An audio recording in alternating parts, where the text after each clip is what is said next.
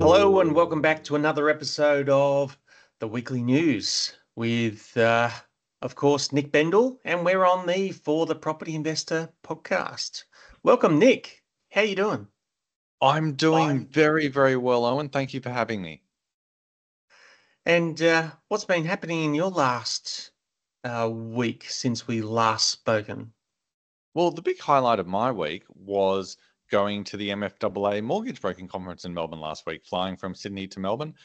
I am the owner of Hunter and Scribe, which is an agency that writes content for property and finance professionals, and we work with dozens of mortgage brokers throughout Australia. So I always go to the mortgage broking conferences, partly to meet people and partly because I find the sessions interesting and educational. So I flew to Melbourne, had a really good time at the conference, and met some really good people and had some good conversations as well.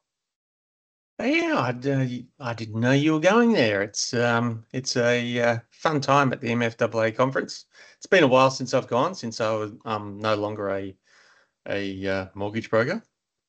Well, the next one is National Finance Brokers Day in Sydney in August, and then the FBAA usually hold their conference around November, generally on the Gold Coast.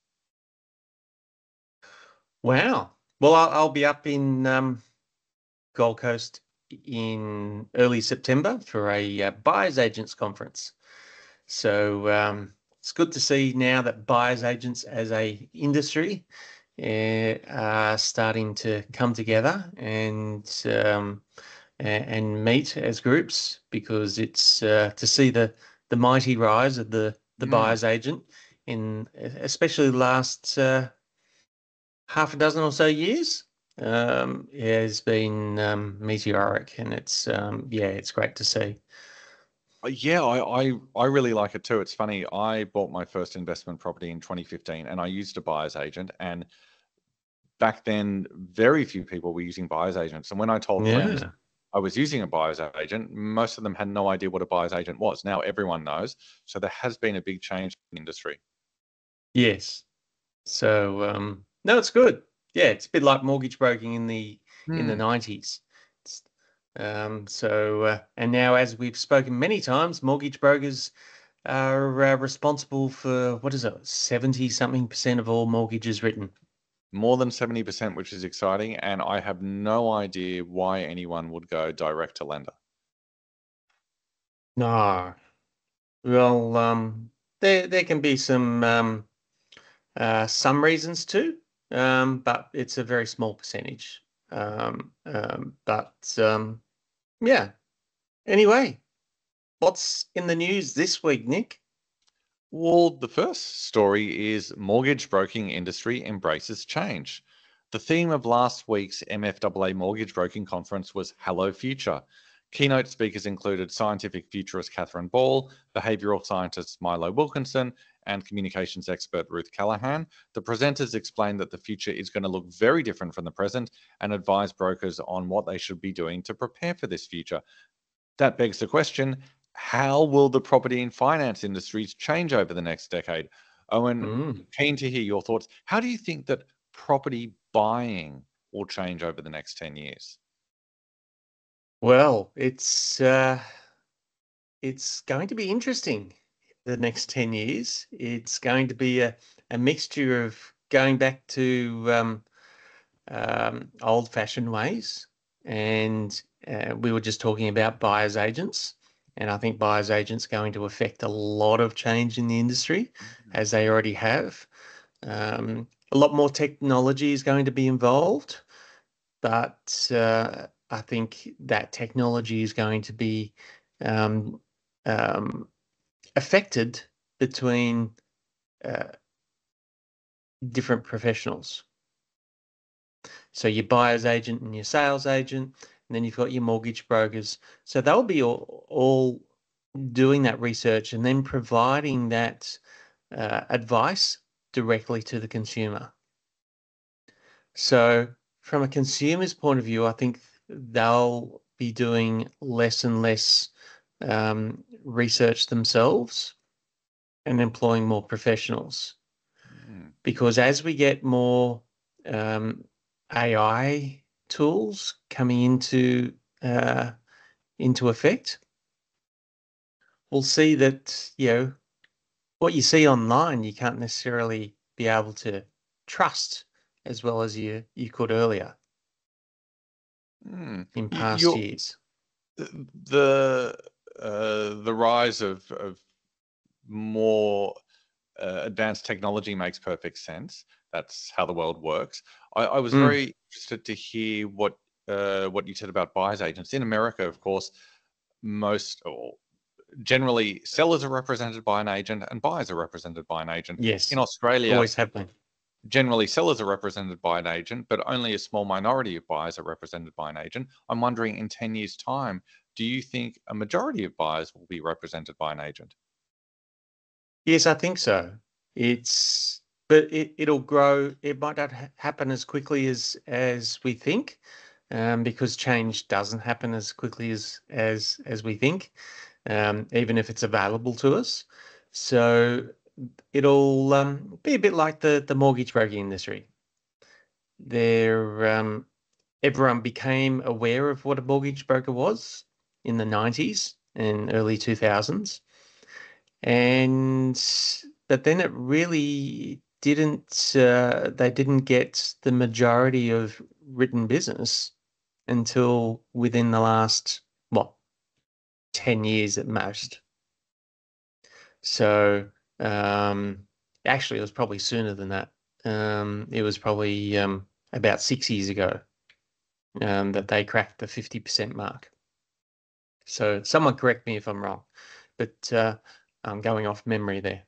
So it's something that will definitely creep up on us, and more people will rely on a professional to help them weed through all of the information that's out there, because we're now overloaded with information.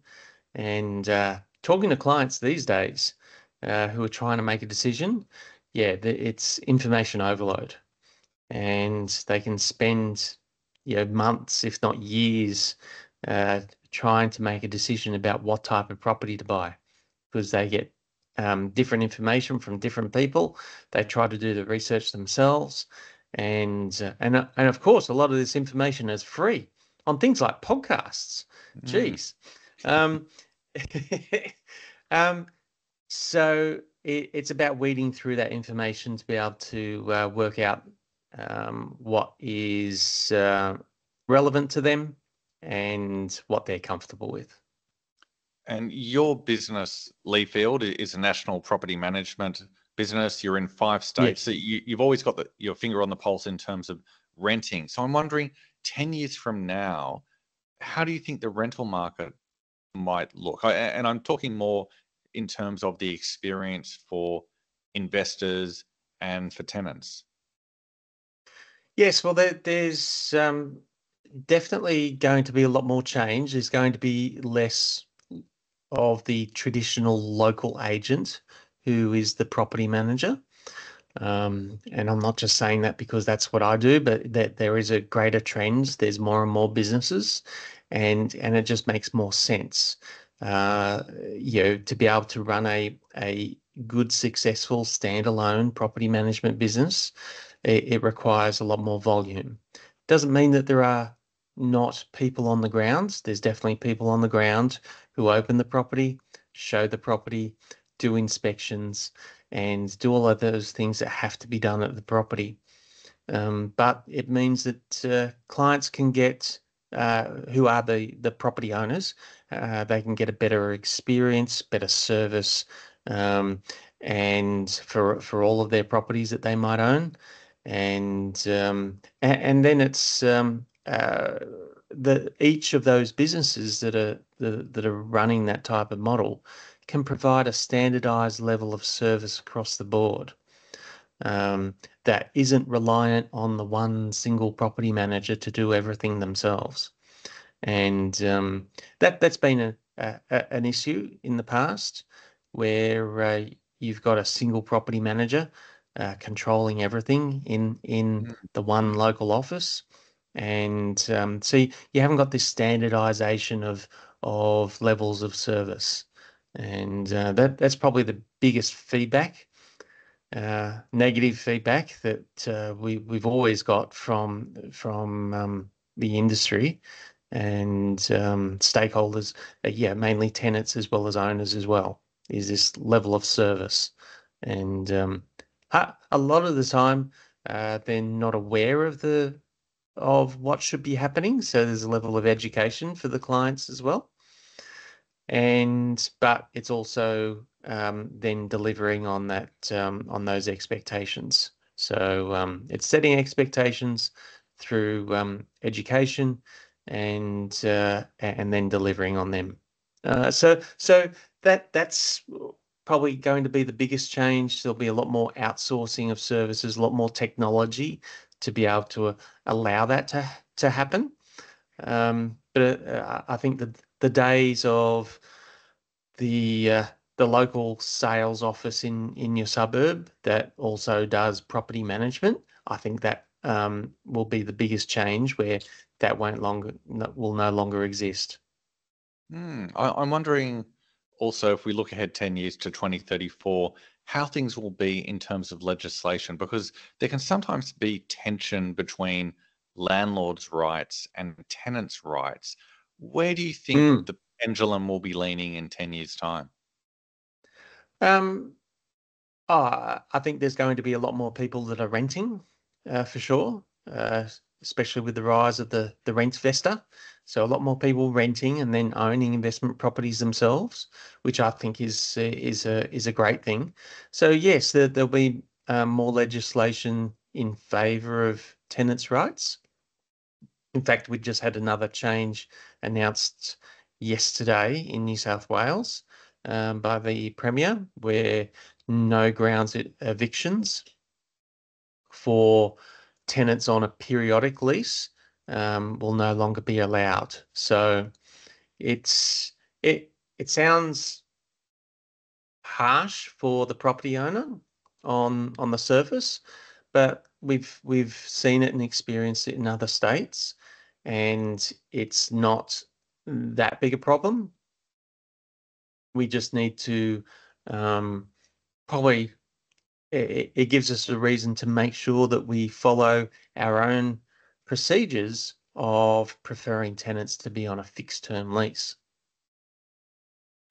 And so I think what the state government has done is really just they've tweaked the law to make themselves look good in the eyes of the electorate, because it's really it's hasn't really made any fundamental changes.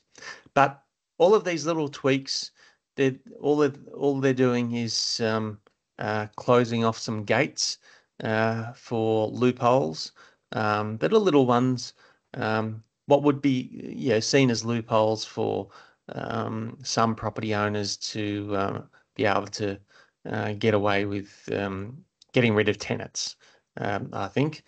But apart from that, yes, there'll be more changes in the next 10 years. I would expect, um, not in the property owner's favour, but there could we could be seeing a lot more build to rent schemes as well. So yeah, there's going to be a lot of change over the next 10 years. Well, we'll go back and listen to this episode again in 10 years' time and see how many predictions you got right. In the meantime, let's move on to our second Okay. story. Housing supply lagging demand. Australia will struggle to meet the federal government's target to build 60,000 homes per quarter over the next 5 years, judging by the latest data from the Australian Bureau of Statistics. Work started on only 39,715 dwellings in the March quarter, not 60,000.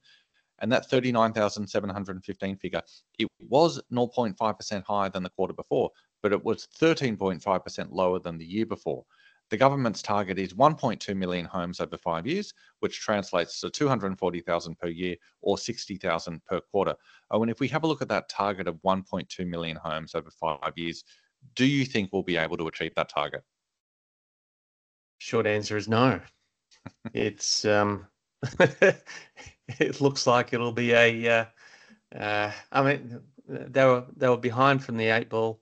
Unless they're going to really start ramping up the land releases as well as approvals for multi-family dwellings, so unit blocks and townhouse developments, to be able to get them done quickly in those last 2 years, then but that is likely meaning that in those last 2 years they'll have to be producing 100,000 properties per quarter. Well, you've actually kind of, sorry to interrupt, you've kind of hit the nail on the head here, because in the media it's reported that the government it's trying to build 1.2 million homes, but it's not the government that's going to build them. The government is building just a tiny percentage. It's the private sector that's meant to build the Yeah. vast majority of these 1.2 million homes. So the federal government needs to create conditions that allow for the private sector to do that. So they need to facilitate the building of 1.2 million homes rather than building them themselves. And the things you mentioned a minute ago are things that would need to happen for the private sector to step in. Yeah. Is there anything else that would need to happen that would incentivize the private sector to increase the rate at which they're building and also give them the ability to increase the rate? Well, the biggest thing the government could do to make it easier for the private sector to be able to build more homes and houses is tax incentives.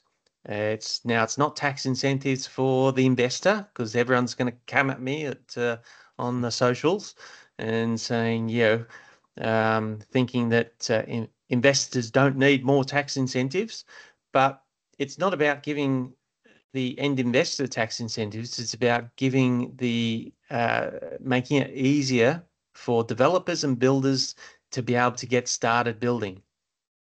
And when you've got red tape and the government wants all their money up front, and it's every level of government, state, federal, as well as local government, they all want their money first before they can start turning soil. So that's the biggest holdup.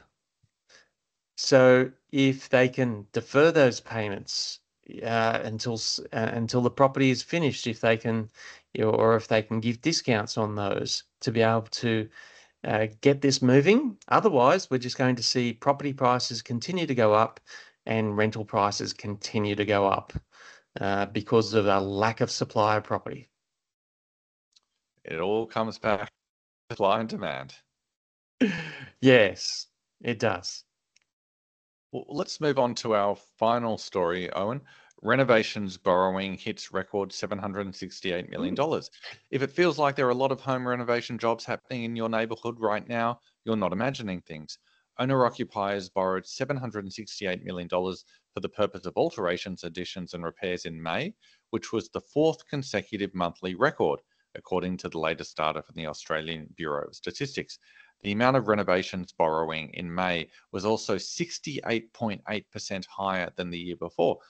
Owen, do you think the reason we're experiencing so much renovating activity right now is because homeowners are deciding it's too expensive to move and it would be better to renovate instead? Oh, that's definitely part of the reasoning. It's the changeover costs are just huge. Going back to what I was just talking about in the previous story about the government taxes. Mm. If you've got a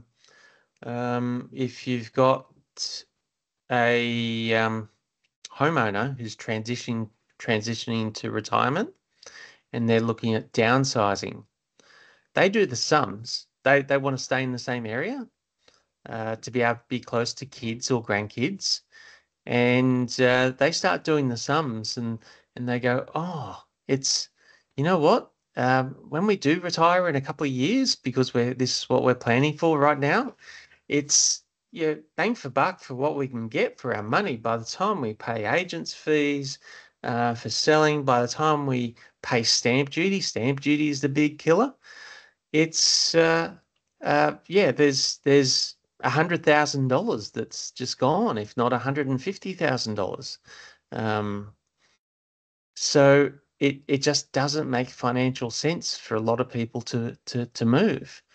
So they look at it and go, well, if we take 50,000 that we have in equity and renovate the property that we're in now to to be to do what we need to for the future, then why don't we do that instead?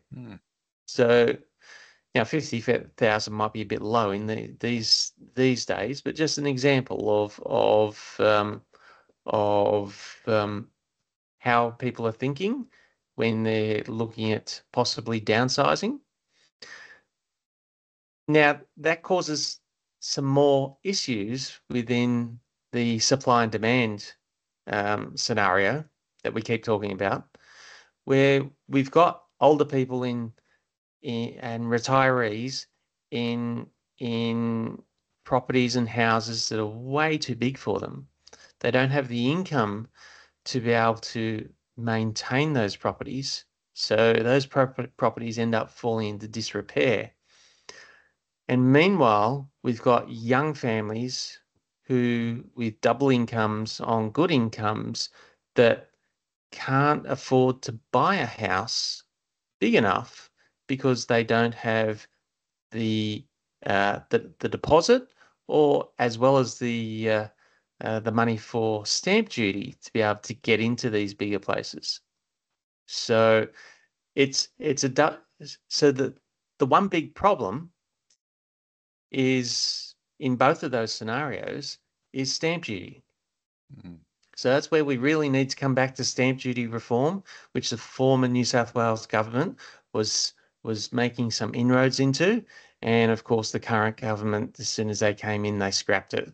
No foresight at all about the future of the industry and how to help the fluidity and the liquidity in the housing market to be able to help the changing needs of our society and community. I'm wondering, Owen, the sort of conversations you have around renovations with your landlord clients. I'm guessing some of them come to you with questions around doing renovations maybe to add value to the property or increase the rental appeal. So I'm wondering, what sort of questions do they ask and what sort of advice do you give? Yeah, the questions come at, is it worthwhile, renovating the kitchen or the bathrooms? Or should we just give it a coat of paint and new carpet? How much should we spend and will it make a difference in the rental return? And the answers to those questions really come down to the individual property and the condition of it and what has to be done versus what could be done. But a lot of the time, the rental return, like the expected rent that you should get back from a property, won't necessarily change, or depending on whether it's been renovated or not. But what it will do is make it easier to find a good tenant, and it'll be quicker to get a good tenant, and you're more likely to get a better tenant rather than a tenant who might not be so good. So they can be the biggest differences. Now, of course, depending on whether it's worthwhile to spend a lot of money on the property, yes, you can make huge changes to the rental return as well as the value.